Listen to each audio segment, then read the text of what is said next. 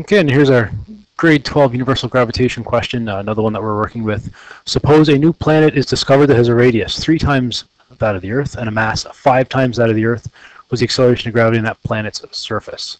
So we're looking for g for that specific planet. So the equation we're going to use is not something that's kind of given to you. We're going to figure it out first, and that's knowing that the force of gravity, kind of by definition from grade 11 and earlier in grade 12, is mass times the acceleration of gravity on the Earth, 9.81 meters per second squared. Newton says, well, the force of gravity is universal gravitational constant, mass of the governing planet, multiplied by the mass of the object over r squared. And that r is the distance between the center of that planet and the person. Those two lowercase m's are the same. They're the same object on a specific planet.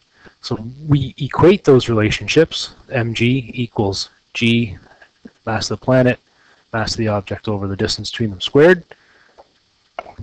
Mass of the object doesn't matter. So that's why everything on a specific planet, object, asteroid, has the same acceleration of gravity because the mass divides out. All that matters is universal gravitational constant, mass of the planet, and how big that planet is. Distance from the center of that planet to its surface, essentially. So from this, though, that communicates some important information. Universal acceleration, or acceleration on a surface, is directly proportional to the mass of the planet, inversely proportional to the size of that planet, the radius of that planet squared. So knowing what we're starting with, the gravitational acceleration of the Earth, 9.81 meters per second squared, I can think of this as, well, what if the Earth tripled in radius and then it got 5 times the mass? I can use this proportionality to figure out how the acceleration would change.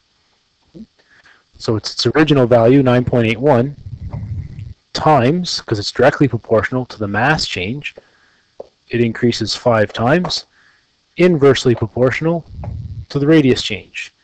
And it's 3 times the radius, but the radius is squared in a relationship. So essentially this object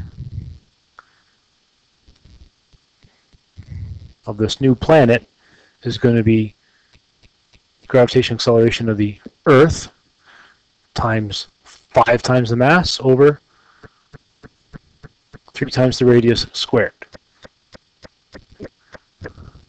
So that 5 comes from being 5 times the mass of the Earth, and that 3 in there comes from being 3 times the radius of the Earth, without actually have to calculating what the radius is and what the mass of the Earth is.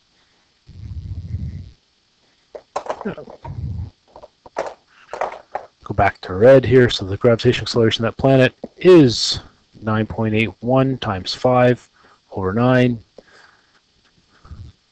That equals 5. I think it's 5.45. We'll double check. Times 5. Yeah.